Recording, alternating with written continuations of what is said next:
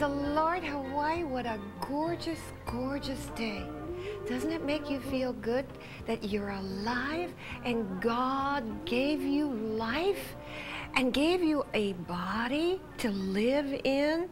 Do you ever think about that? You're just a spirit with this little body covering, and you're looking out, you're peering out through your eyes, and that spirit is eternal. Once it hits God's spirit, and you get God's Spirit through His Son, Jesus Christ, you and I are eternal spirits, eternal beings. We'll wait till that lovely siren goes by. You know, life can be full of lots of ups and downs and emergencies like that siren is going into emergencies and times of, you wonder, what's happening? What's happening in your life? And you get a little confused. And you know, today, my dear, darling Catherine, I'm going to give the word first. Is that all right? We move by the Holy Spirit. You know, I find that if we allow the Holy Spirit to have His way, He will not always do it our way. He loves to come in and surprise us and do it His way. His way is always better. At least I found that out. We have a lovely pastor here today, and I'm sure he agrees with me because he's an Assembly of God pastor. And like me, he's been in Pentecost perhaps many years, although he's a young man. And we've learned, if anything, to follow the leading of the Holy Spirit. Because Jesus only did the will of the Father. He never got into any trouble, folks. If I would just learn to move in the will of the Father and speak in the will of the Father and be the attitude, you know, those beatitudes, not the matitudes, the beatitudes. Be what Jesus wants me to be. I would be in a lot less hot water. Lot less trouble. As I was having my little breakfast this morning, I noticed the waitress peeking over my shoulder as I was writing this out. She was reading it. I didn't mind. I thought, that's good. She's curious, and it's all right. I like to, you know, as I'm writing a little word, this is my little paper napkin prophecy for you. It's a word from the Lord, from the dear Holy Spirit who's here in the earth to comfort you and exhort you and edify you. It came through His Holy Spirit to me, to you, and it always is speaking to me. All prophecy speaks to all of us. It doesn't just finger out one person, unless that's a personal prophecy, but even then it can be applicable to others. Can be applied to other hearts. That's what that word means. Big words, I don't use them very often. I have to learn them from my husband. And then I don't often say them right. But that means that the Word of God applies to all hearts, both those who are saved and unsaved. Today, the Spirit of the Lord is speaking to you very strongly. My child, it's the devil's job to assault your mind. He's very busy at this time, chasing down the godly people and harassing the Christians. Hey, he's not just harassing those who don't know the Lord. He is big time stuff now coming after the godly people. Why? Because he knows his time is short. Very short. Very short. Because the Lord is coming back. Revival is coming. Many marvelous things are going to happen with our youth. You know, we have a blessed pastor here with us today. He's going to talk about the youth and his vision of the youth of the islands. And it'll warm your heart. I love seeing the men of God talking about the youth, because our young men and our young women are the future. As old-timers like myself, I'm just here as a mama to encourage you, you young people who are out there. You're going to do all the mighty works of God. And when you come back from doing those mighty works of God, I'll be here just to pat you on the back, and Pastor and I, and pat you on the back and say, okay, now it's time to rest. You've done the best you could for God. Now come aside and rest and don't burn out. That's what old folks learn, okay? That's what old broads learn, like me. That's a joke, okay? I'm not an old lady, but I'm an old gal, okay? Older.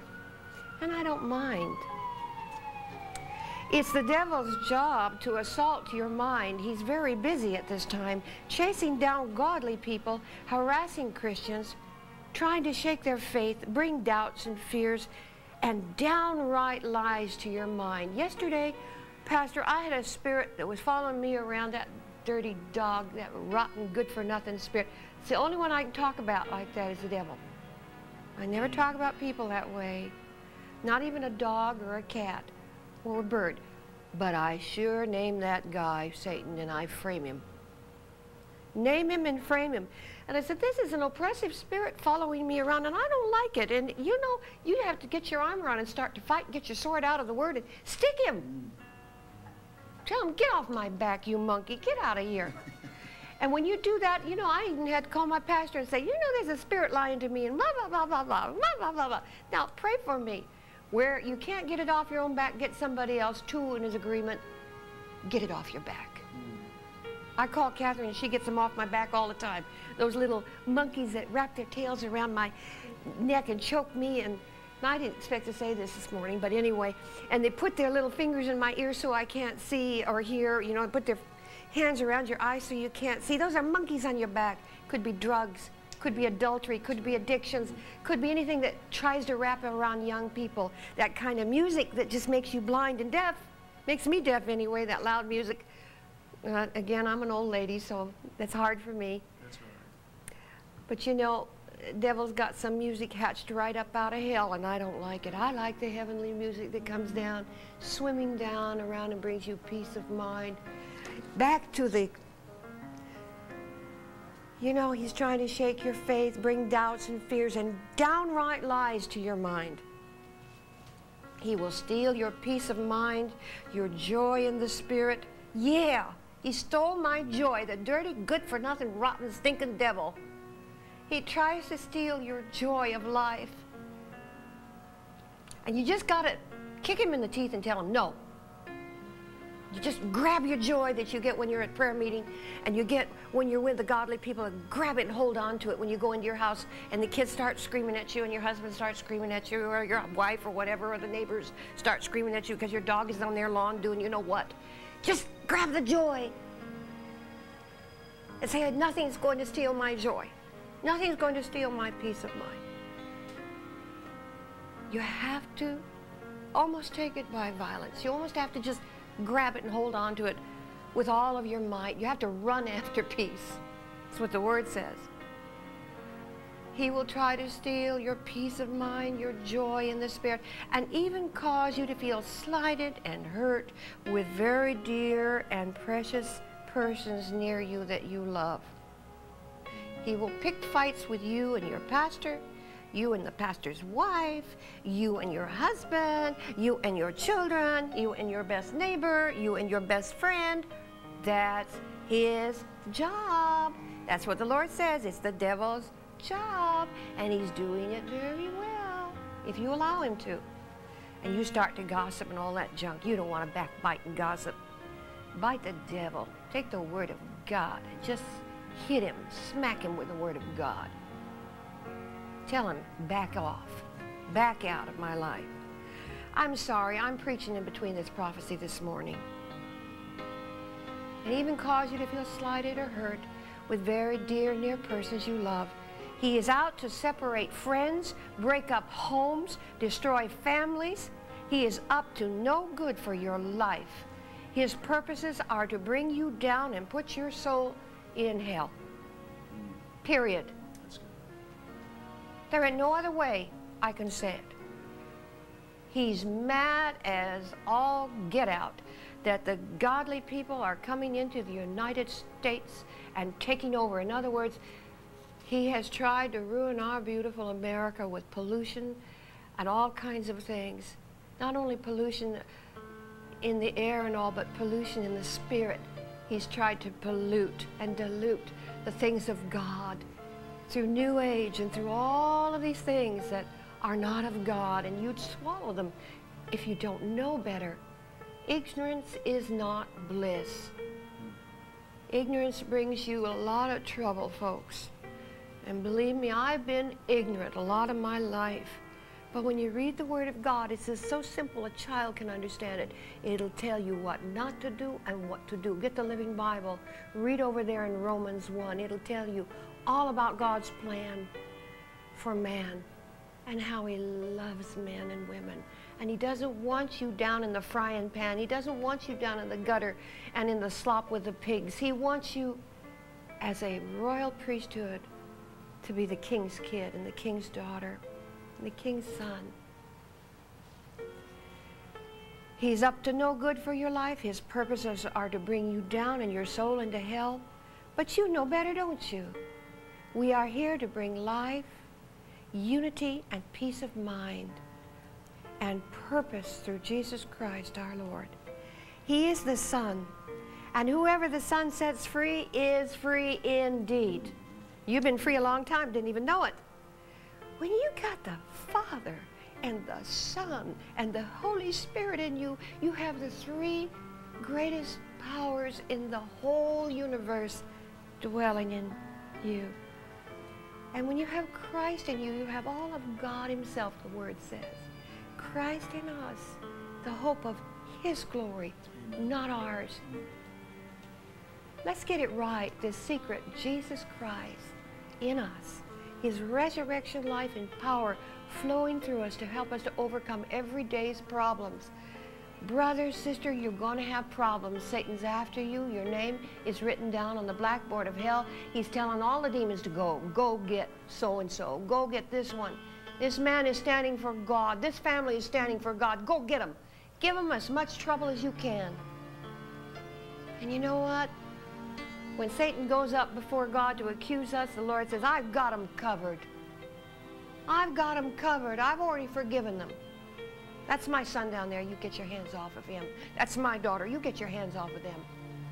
Believe me, even your enemies can't hurt you when God is with you. Nothing can be against you. Nothing, nothing, nothing. Because you've forgotten who God is. He's the creator of all earth and heaven and the skies and the seas and the mountains. He's God. We forget who God is. We make God very small when He's God. He's limitless. It's my mind that's small. Jesus Christ, whoever has come into Jesus Christ, the Son has set him free. He is freed indeed. Child of God, cast down and out every vain imagination, every lie. Don't swallow the devil's lie today. He's been lying to you all along the way, and you swallowed it, and it became a root of bitterness and hurt inside of you. Spit it out, give it to God, forgive it, and let it go of it, and let God deal with it. And bless your enemy, and bless those who curse you. And call you all manners of names, and will persecute you for the sake of Christ. When you get persecuted, and we get persecuted because we lie, we should take the blame. If we've stolen or we've lied, don't put that on Christ. But when you're persecuted for Christ's sake, because of standing for the Lord, He will come in like gangbusters. He will come in with His heavenly force of angels and help you to be the man or woman of God and child of God that He's called you to be. He will defend you because He can, because you're standing on solid ground. You're not standing on lies and all that kind of stuff and deception. Don't swallow the lies of the devil and his discouragement. Today, I release you in the name of Jesus Christ. Receive Jesus.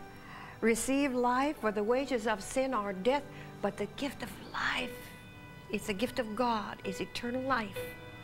And all you have to do is say, Jesus, come into my heart. Wash my heart clean. Wash my mind and my mouth and my ears out too, that I might be presentable. I might hear your voice, Lord, that I might follow after you more nearly and more dearly. I need you, God. I need you, Lord. I need you, Holy Spirit, as never before. This is a day of war. This is a day of battling. This is a day the enemy is going to seek after your soul to ruin and destroy you. Don't let him. Just look up to God and say, he's after me again. He's on my tail. He's following me with sickness, with all these things. He's after me. Jesus, help. And those who call upon the name of the Lord shall be delivered and saved. Amen. Thank you for listening to that little word. Hallelujah. Praise God.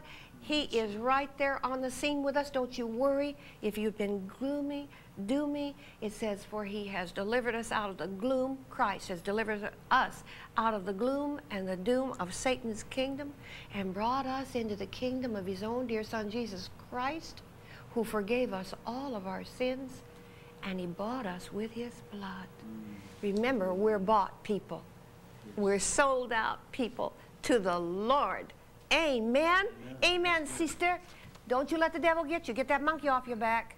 I had to yesterday. Thank God I had a pastor who knew how to help me take that monkey off my back and swing it and throw it out into the ocean somewhere. Hey, get those monkeys off your back. In Jesus' name. Amen. Okay. Good morning, Catherine. Morning. Hallelujah. I preach and prophesy at the same time. I call that preach teaching. Lots of people preach, but I'll call that preach prophesy teaching. What is your miracle a day that keeps the devil away, Catherine? Well, I met this young lady the other day, and I was talking to her about different miracles, and she said, oh, wow. She says, my neck hurts. I have headaches all the time. My back is so sore. My husband has to massage me every morning because it's so sore. And so I said, well, it sounds like a spiritual battle. So I said, let's go through a forgiveness, repentance prayer.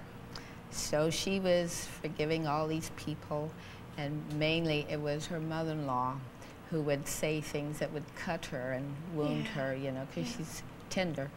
Yeah, talking to the camera, Catherine. So I had her forgive, and I was surprised that, you know, she was such a sweet girl. Like, you couldn't believe that she was on drugs and drinking, and she had an abortion, and all these things, and I thought, whoa, but I had to act very calm, you know, and like, it was okay.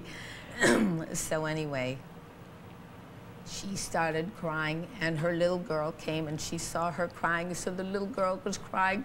I thought, oh, she must think I'm a meanie for making her mother cry, so I had to run after her and say, it's okay, it's okay. But anyway, after she forgave all these people, I started praying for her, and I checked her leg, and her leg started growing out, and she said, wow, it's stretching, and so I said, okay, now you get up and praise the Lord. You get up and walk. And so she started dancing around. I was making her praise the Lord. And so finally, she says, wow, all the pain's gone. My headache's gone. Everything's gone. She was so happy. And so I said, you know what? When you see your mother-in-law, don't think, oh, here she is, she's going to tell me something bad.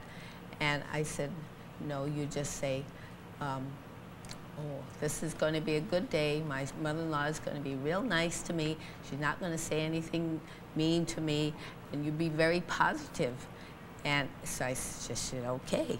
So then I told her about this lady that had a hard time at work.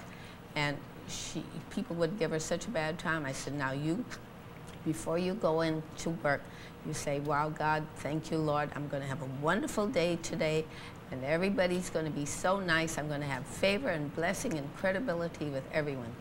And so that's how you should start your day. Because if we be positive and think good things about people, it'll come back. Because words are like little containers. They go around the world, and they come right back to you. So if you send out good things, it'll come back to you.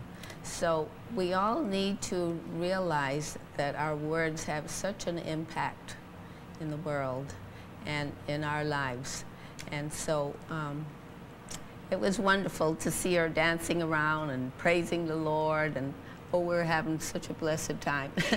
Catherine, it's great to have mother-in-laws because they train you up for the ministry. I remember my mother-in-law say to me, well, she's gone to heaven now, it's none of my business but. And I would wait for that but. You know, when it's none of my business but. And I think, uh-oh, what's she going to say now? Because I had 46, well, quite a long time. She was my next door neighbor. So you got to know when you're next door neighbors, you know. And I knew everything was going on in their house, and I knew everything was going on in my house, you know. But I got her son, and he was a love, and had him for 40 years. I mean, he's had me, well, you know what I mean. We've been together for that long. And you learn then, you learn that, okay, now wait, don't get upset, because half the time she said but, it wasn't half as bad as what I thought it would be. But then other half time too, it was bad. Because, but I was learning, see. And now I've been through so many storms. I pick up the phone, I never knew if she was going to give me heck or if she's going to give me love. And it was just like, you know, what's going to happen today, this morning? So it really trained me to be ready for whatever the enemy would try to do to me, and to see if I could answer back nicely. I mean, I didn't always want to act back nice. All right. Thank you, Catherine. That's beautiful. But again, the words, you know, of your mouth either create life, and if you want to look at the scripture in Proverbs, in her mouth was the law of kindness, or in her tongue. And all her ways were ways of peace. And all her paths were paths of pleasantness. And you know, beauty is deceitful, and charm and all that stuff. It's nice to have it, but it don't last. But a woman who fears the Lord, she shall be blessed. Her children will rise up and call her blessed. Her husband also, he who sits in the gates with all the guys over there doing their stuff, being there who they are, he will also say she is the best woman of all the good women in the world. She's the best. And you guys, you better tell your wife that. It's after Valentine's Day. You better tell her she's the best. You want to hold on to her? Talk story to her. It's what men see that they like and what women hear that make a difference. Tell her, I love you, honey. I love you, and you're the most beautiful woman in the world. You want to send her and put her on cloud 9, tell her that. And then give her a few hugs. You know, Pastor, as I would sit or stand washing dishes, I had 5 children, so I was washing dishes all the time. I didn't always have dishwasher, you know. But once I got dishwasher, I had kids that dishwash, you know. But I would be standing peeling potatoes or doing something to think my husband would come up behind me and put his arms around me and give me love, give me a hug. Strength would come into my body, you know. I had to have that, having 5 children. And I feel good, you know, I feel somebody loves me, you know, besides all these kids hanging onto my skirt. And I'd move, it was like a little army moving through, as I'd move through the markets, you know. I'd have one hanging on a skirt here, one in the belly. I had 3 in 3 years, and I was just barefoot and pregnant all my life, okay? It's part of life. And I'm not anymore, and I'm real happy about that. All the kids are gone. There's no such thing as an empty nest syndrome for me. I am thrilled to death, thrilled. It was hard when the last child left. I cried for a few days, Tina, and then I was hilariously happy that they were all gone, and my husband and I could be all alone, and that's all I'm going to say, because I got to get over here to my pastor, because I could talk forever. Especially when I get a man of God here, I feel so much freedom. And I feel so much love from you, Sua. Pastor Sua, our beautiful Assembly of God pastor. You pastor the Samoan people in Kaneohe, and it's Tauala. Did I say the right name right? No, I didn't say it right. Tauala. Tauala. Pastor Sua, good morning to you. Good morning. Praise the Lord. Our lovely Evan Waldemar. Is that right, Evelyn? I don't get people's names right. Brought you to me. Talk story. You talk story. How did you have Christian parents? Well, first of all, I appreciate the opportunity and the privilege to be in the program this morning. I'd like to extend that appreciation and gratitude. I was originally from Samoa, And if you want to understand the culture, the Samoans are all Christians, or they would consider themselves Christians. They're no atheists. They belong to an organization, religious denominations, but they still call themselves Christians. Yes. Now that is being religious. It's a tradition. Yeah, it's a tradition. Until about 50 years ago, when the Pentecostal movement just moved into Samoa. Really, 50 years ago? And then what happened is it's not being religious now, it's relationship. So they began to preach and teach the word about a relationship with God, and not just being routine in religious activities every Sunday, you know, or whatever schedule. And so the whole emphasis of Christianity, of being a Christian, is changed. And so when I came from Samoa, so my parents were very religious parents. In fact, they were one of the pillars of the church in our village. And so when I came from Samoa, I was still consider myself a professed Christian, but did not have a relationship with Christ. You know what I'm saying?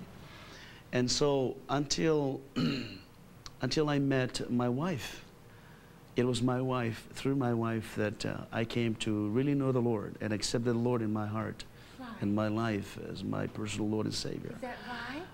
Yes. Your wife, right? And it was, you know, she's been trying to get me to the church for, 4 or 5 months. Just invited me just to come to church. That was before we got married. Before you got married. We just befriended one another.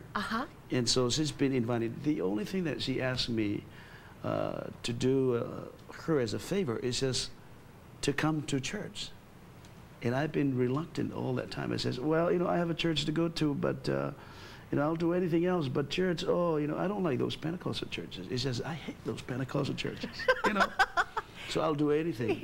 Until after so many months, I felt like I'm using her. And all she's asking is just come to church with her. That's well, Sue, why did you not like the Pentecostal? Were they too loud or what? Like, well, you know? it's just it's not as I always used to. It's not a norm for a professed Christian like I am in a congregational church. You know what I'm saying? I see. You go there for an hour, just sitting there and sleep and whatever, you know, and then go home and nothing. The word says having a form of religion, but denying the power thereof. And so there's no power there. I mean, you cannot sense the power of God, the presence of God in there. And so to me, that was good enough for me. And all this, I mean, singing and lifting their hands, that is, I thought it was really out of order. You know. So that's why I really didn't want to. And so finally I get to the point, I think God has an appointed time just for me. Finally I get to the point where I said, gee, I'll just, to make her feel happy, just one time. I told her, okay, I'll just come to your church just one time. Not knowing that God is ready to, get a hold of my life. So I went to church. I was the only visitor in that church that morning. And I was sitting between my wife and her mother. Yeah, good. And so I was sandwiched in, you know, as they began to worship and singing and all clapping their hands. I felt so uncomfortable, but I didn't want to make them feel bad too. So what I did was kind of clap a little bit. And saw them lifting their hands. I kind of lifted a little bit, just a little bit, to make sure that, you know, they're, oh, yeah.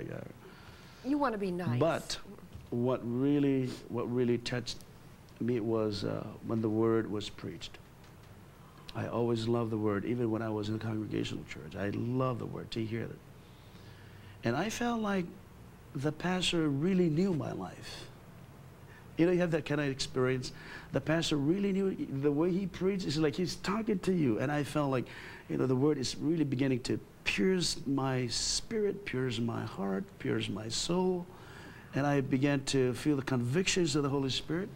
My wife did not even explain to me how to accept the Lord. I mean, it's just all that. And I felt so conviction. The power of God was just, you could even sense the presence of the Lord. It was awesome. And so when he gave the opportunity for altar call, I stood up by myself. I was the only one up there in the altar. You were the only visitor. I was the only visitor. I was the only one that accepted the altar call. You know. But you were the most important one. Oh, yes. That was who the preacher was speaking. The Holy Spirit was speaking directly to you. That's right. And God has just sat me. You know, I mean, just sat me that morning, and I accepted the Lord. And you know what? From that day forth, I have never missed one church since. Wow. And I married my wife a few months later on. Well, he knew you while you were yet in your mother's womb. He appointed you to be a pastor and teacher and all those good things.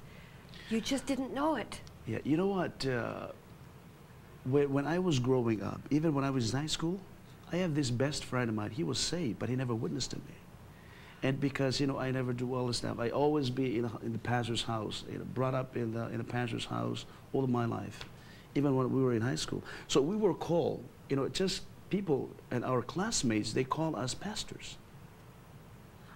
You know, because the way we dress, the way we don't smoke, we don't do those kind of stuff. Right, right. You know, and so they just call that pastors. We never realized. In fact, when I graduated, I was going to go to a Bible school, you know, for training in the Congregational Church. But then I had a scholarship to come here, so I offer the first opportunity. I'll take the first opportunity.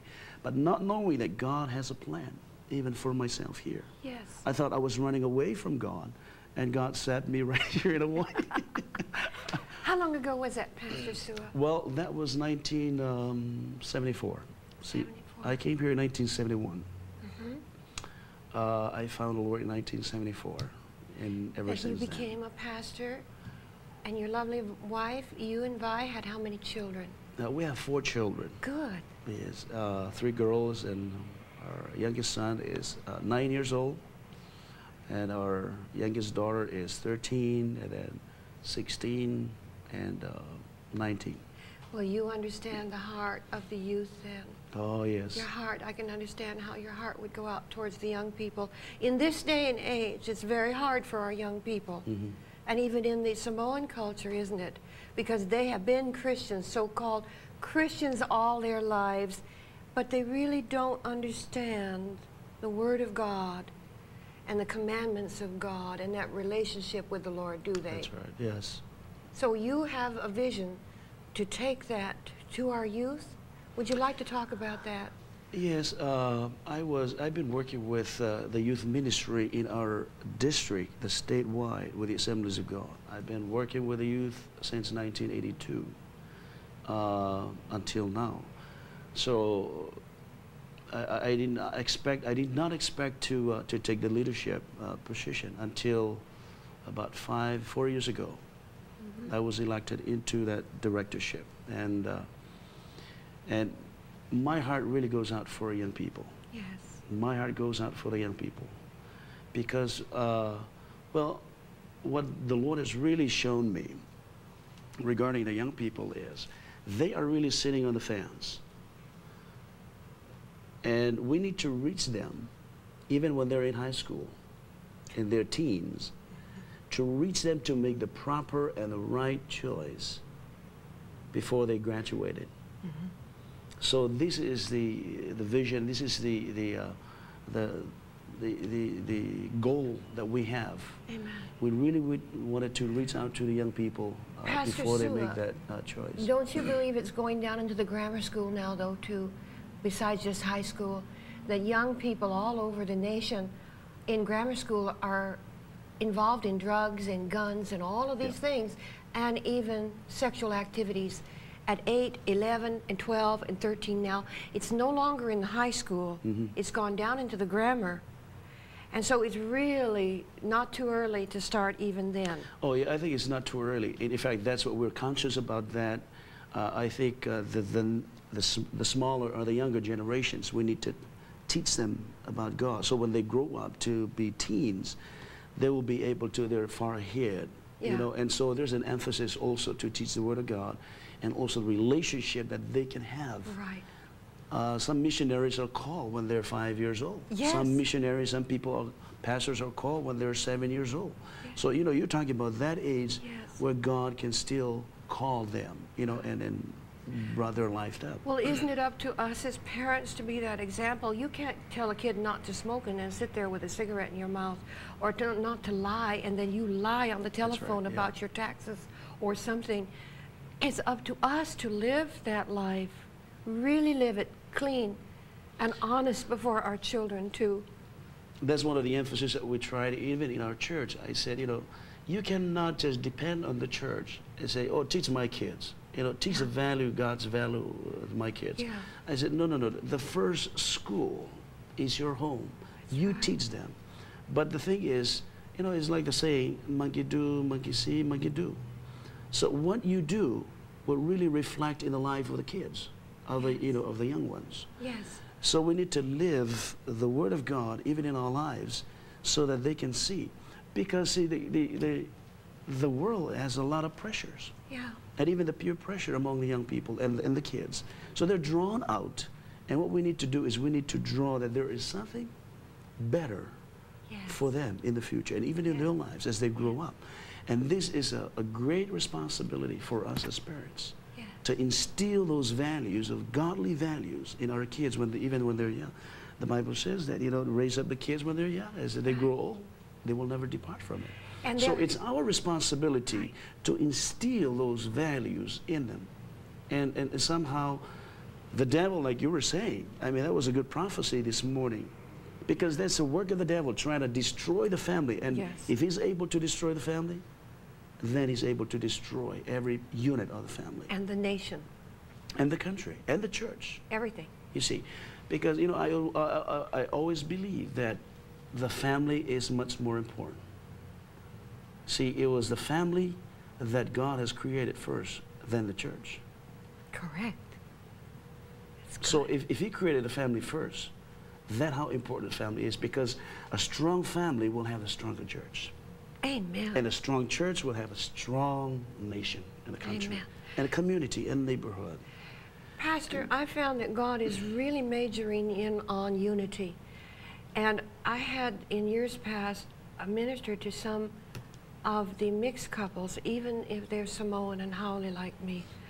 And sad that I found that sometimes there was prejudice on either side, even in the churches, if the couples were mixed, you know. And I thought that was rather sad. I know it happens out in the world, but it shouldn't happen in the church. And that this couple did not even want to go to church because there was so much prejudice against one or the other, and they made fun of them and all. And I thought, we've got to get a hold of that in our churches and stop all prejudice anyway, anyhow, anywhere. The unity now in Jesus Christ is very important. That's true. That's true. The unity. Yeah, I think, you know, I begin to see, you know, in spite of what we are seeing in the world and what we feel in the world today, I sense a strong revival, and the Spirit of God is raising up a standard, and also is pulling down the walls, you know, that separated, you know, those kind of attitudes.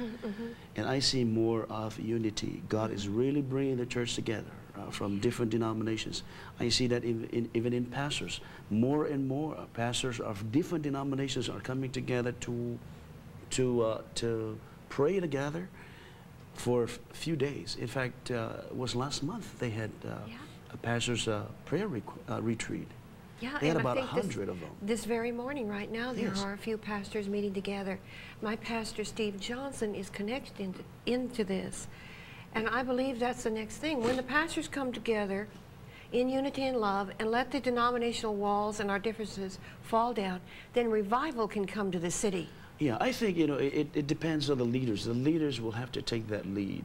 See, if the people will see that the pastors are in unity, then they'll just follow.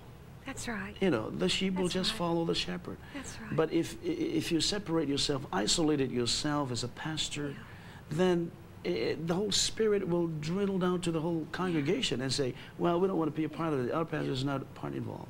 So we really need to bring together. And I see that slowly and surely God is bringing the body of Christ together. And so even regarding the youth, this convention that we're having a convention next week. This is for a statewide convention.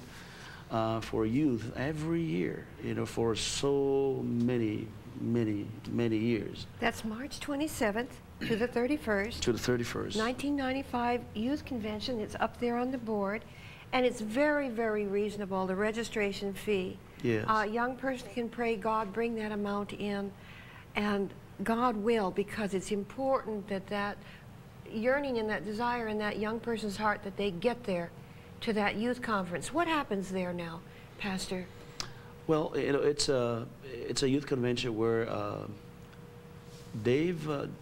Reverend Dave Reaver, who is an evangelist, an ordained minister of the Assemblies of God, and their ministry is to reach out to all the high schools. They go out to all the high schools.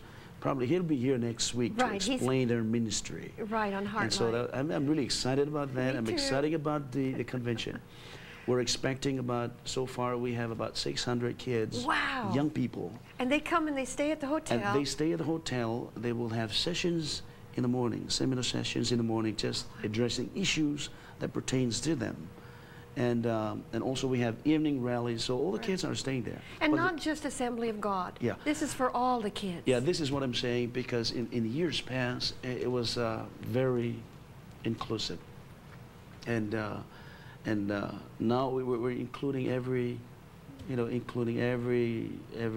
other denominations or every youth group. So we're kind of be opening that door little by little. Good. And so we're, in fact, we have some non-Assembly of God, churches, groups. Well, that that's are there. great. You know what I'm saying? Is because I think our vision, God is concerned for all the youth, not just one particular group. You know what I'm saying? Church, yeah. And so our vision is to mobilize our young people that they can take a stand for God. Yes. I mean, they can take a stand for anything. Yes. And you know, like I was reading this, Baby Busters. Man, this is a good book. It's a really good book. Turn it around so they can see it. Who is it by? By George Barnum. Barnum. And I was sharing a little bit with Catherine, and Catherine says, "What is Baby Busters? Do they slap them, or do they whack them, or what?" I said, "No, Baby Busters is the name of a generation from 1964 to 1983. So all those kids were born between those years were called Baby Busters. It's because those are the offsprings of the baby boomers." Okay. Baby boomers, baby busters. Okay. We got a new one now. Yeah, the baby boomers and the baby busters. Well, it got the name because there was a the birth bust during that time of the year. I mean, there were more babies born between those years than the baby boomers. I see. So that's what they call baby busters. I mean, it was just boom. All the baby, were born for so many. But then that generations have a different values. A lot of them didn't have Sunday school even. Yes. They didn't even know Sunday school like the old timers did. I don't know. Let me read a little bit here. Like, baby busters are determined to reshape the nation's prevailing value systems. Now, wait a minute.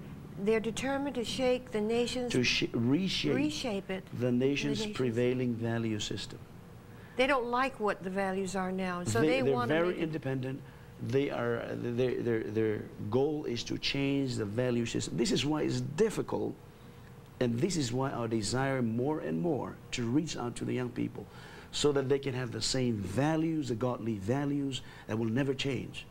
But see, the generations that we have of young people right now, they're very rebellious. Right. School, the prayer was out of school, so they didn't get that one wonderful thing of prayer. You know, it's there's some facts here.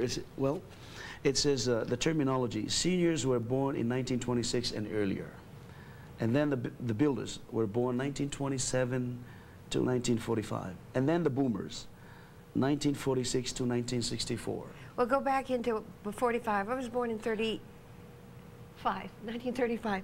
So builders. I'm a builder. Yes. Okay, that's good. Those are the ones that really build up the country, built with values and morals. You know, that's why they call builders. She's a senior, so she's 74. What is she?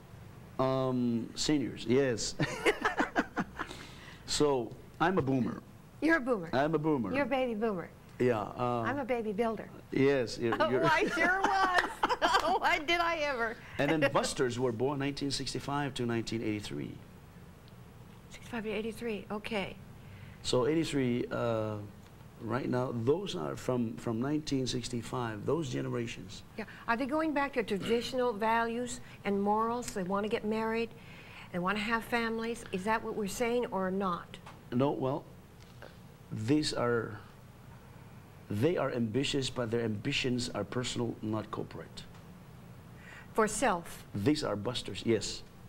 They are more individualistic, exhibiting little interest in teamwork or cooperative efforts. These are the attributes, the characteristics of the Busters. They are uncooperative with authority. They feel a need to make their own decisions, but to leave the consequences of those decisions with the company. Loyalty is not in their vocabulary. It is an all for one and one for me strategy. That is the attitude. You see why it's very, very, very important, and for us to really reach these generations. Well, a lot of the people, Pastor, these people were disappointed in their parents, upset. They talk about, oh, I had a dysfunctional family, blah, blah, blah, blah, blah, blah. They're not proud of what some of the good things, did happen in families. All you hear about is dysfunction. Every family's been dysfunctional. If you want to come right down to it, without Christ, even with the Lord, you can be dysfunctional. But to stand around and talk about it, hey, get up and out and go and do God's thing, and get up and out of yesterday's woes. Don't hang back in there and complain. Have Jesus heal them. Forgive your mother, your father, for whatever they did to you, or your uncle, or your auntie, or the abuse, or the incest, or whatever it was. Forgive them and get on with life and let Jesus Christ heal that thing and go on and help other people who need healing in that same area. Because they're all over the world. That's right. Hurting people. Well, we have seen that even in our young people, our youth. Yeah. We had conventions in the past and rallies in the past. Yeah. We have seen kids that were coming into the convention try to commit suicide because they have no hope. And then God has delivered them. And this is why this whole ministry is very, very important, because like you said, this is the future of the church. Yeah. Should the Lord tarry his coming, these are the future. We're going to be gone. But we need to raise them up to be godly people, that they can continue on the ministry of the Lord. Right. And they're going to be such powerful godly people, Pastor. Oh, yes. I mean, they're going to have power like we never had. Yes, they have the excitement that we don't have. But so it's just a matter of turning them around in the proper and the right way, that they will use their enthusiasm and their excitement for the Lord, for the glory of God. And the self-esteem comes back, too. Yes, yes. They've had so low self-esteem because of their parents. You know, Pastor, I was driving across one day, and I was thinking about all of the hurts in the human heart, all that's going on, adultery, murder, hate, incest, all the things. And I said, Lord, I don't even know how to counsel people anymore. There's so many things hurting in their lives. The children are hurting from divorce, blah, blah, blah, blah, blah, blah. He said, give them Jesus. Yes. Give them Jesus. And you know, as we give the Lord Jesus and we ask the Holy Spirit to guide us how to counsel, each and every one is so different. You know, why this one went into homosexuality, why that one went into lesbianism, why that one went off into alcoholism, why? They're not all the same. They've all been hurt. Our youth have been hurt.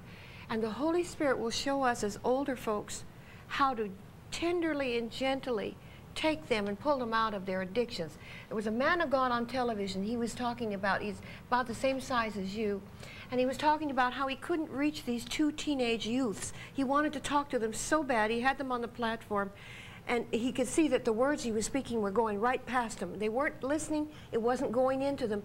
He got down on his knees, and he began to weep right in front of those two lads. And he wanted to tell them how much he loved them. And his act of humility, being this big, tall man like you are, his act of humility, kneeling before those two boys in front of the whole crowd, it broke their hearts. They melted, and they received Christ. See, there's something about big, strong men who are tender and humble and loving and kind that show the youth, you know. This guy's tough and he's strong. but he's also tender, like Jesus. Yeah, I think that's one of the attributes of the kids right now, or the generations of young people right now, is they can tell the truth, and they can tell it's a fake. A phony. A phony. And this is why when we minister to them, we really need to minister to them out of love. I mean, they need to know. Yeah. And even by touching them, and not just say, hey, yeah, come on, you know, accept the Lord, and, you know, and then he'll do all this kind of stuff. Yeah. Not just the preaching, but really showing the compassion and the love, yeah, for them. That is what they're looking for. Yeah. And then a program, do you follow up now with the kids? You know, a lot of evangelists come in here, get them off, saved and off of the beach, and the minute the evangelist leaves, they're back on the beach again. So you have to get your fruit to remain. Yes. How do you do that? Yes. Well, this is what we encourage, because the kids are coming from all over the islands. Yeah. So they come from Kauai, the big island of Maui, all over on Oahu. Wonderful. For this convention. And so when they come together, we're trying to encourage even the leaders to follow through and have a fellowship time to follow through on this. So we're also encouraging the young people. Somehow, you know, it's like a peak for them when they come to the convention. I know. They're so hyped up with God, you know, filled with the Holy Spirit. I mean, they're just going out and witnessing, telling their friends. And so I said, we try to encourage them and disciple them. You know, this is it's very important, discipleship. Also we like to encourage the leaders, and also I think the message that I believe in my heart. It's good to bring in the kids to the church. Let them be excited about God. You know, their emotions is so high. Right. But also we should not ignore the message of purity, yeah, sanctification through, yeah, the power of the Holy Spirit. Yeah. Because I've seen a lot of kids, even in the churches today. Yeah. You know, they belong to a church, they're excited about all the activities that they do, but yet they're still living in the sin. In the sinful life. They don't know the power of the Holy Spirit. That's right. Pastor, there's some person out there right now, could be a youth, it could be a person our age, that you need to talk to. Just look into that and talk story to them and bring them to the Lord. Amen. Well, you know, if there's anyone here that is watching the program, especially the young people, I think there is only one hope. Life seems to be very rude to young people, to these generations of teens. The devil, like the prophecy that Phyllis stated that in the beginning of the program, that the devil's job is come to destroy, steal, and kill, and even the young generations of young people. And there is no hope to them. Most of them are resulting in committing suicide. It's because they have no hope. They have no sense of value for living. They have no value for life anymore. They're involved in all these things. Why? Because they have no hope for it. But let me encourage you. There is hope, there is faith, and there is an answer to all of this. And that is only through Jesus Christ. You know, you can come to Christ. You know, He died for us. He died for you. He sacrificed His life for all the young people. You know, and He loves us so much. He loves you, young people. He loves you. If you are hurting yourself, even out there watching the program, if you are hurting, only Jesus can satisfy your hurt. Only He can heal your hurt. And you know, you can never say that the Coke is sweet until you try it. And I'm saying and encouraging you that you can try Jesus, put Him in your life, invite Him to come into your life, and let Him change your life, and you will have a new perspective in life. You will have life that is so meaningful, because Christ is the author of life. He is a creator of life. He's a creator of all of us. And you know what? He loves us so much that even He gave Himself for you, just so that you can have the joy and the joy of life, not only here in this earth, but have it more in eternal life. Amen. In heaven, just to be in His presence. There will be no darkness, there will be no death, no crying, no drugs, no pimps. I mean, nobody else. Amen. But you know what? But the righteousness of God. So if you are out there, if your life is not really, you're not so sure, you are confused, why don't you allow Christ to be in your life today? Accept Him as your Lord and Savior, and you will find peace in your heart, for He is the Prince of Peace. Amen. Amen. And Pastor, Hallelujah. there are no wimps in God. No whips. The men are men, and the women are women. Yes. Grandmothers, mothers, don't give up on your kids. Pray for this youth convention. Send them there. We grandmothers need to sponsor that and get our kids in and say, okay, here, honey, here's the money. Go. Go on the 27th. Go be with those men of God. Let them find a place in their life where they can be with strong men of God and make those men their heroes. Amen. Grandmother's prayers and mother's prayers really count. Really, even after they're gone to heaven, those prayers God will answer. You know, the Lord is so gracious and He's so good. Don't give up. Don't give up on anybody. Even those who you think are not going to make heaven, don't give up. Continue to ask God to save them, to heal them, to deliver them, to bring them into heaven. As you forgive others, you are forgiven. You know, when I hold grudge in my heart, God holds back forgiveness to me. It says, forgive us as we forgive those who trespass against us or hurt us. So I have to forgive those who hurt me. And then I have to ask those to forgive me who I have hurt. And God, forgive me for not being that Christian that I know I should be. And draw near to the Lord, and He will draw near to you. And we're drawing near to the end of the show. And I want to thank you, Pastor Sue, for a beautiful word. Have a wonderful convention with our youth. Yes, yes. Hallelujah. And bless the Samoan, darling Samoan people. And goodbye, Catherine. Thank you so much for your miracle of day. I'm glad you're well and feeling better. And thank you, my lovely Evan, today. Waldemar, she's our guest in our audience. And thank you for coming. And thank you, crew. Whatever you do, put God first. Seek ye first the kingdom of God and His righteousness, and all the things that you need will be added to you and me. We love you. Don't forget, God loves you and will deliver you out of all of your problems. For the righteous cry, the Lord hears, and He delivers them out of all of their problems. Amen? Amen. We love you. Bye-bye.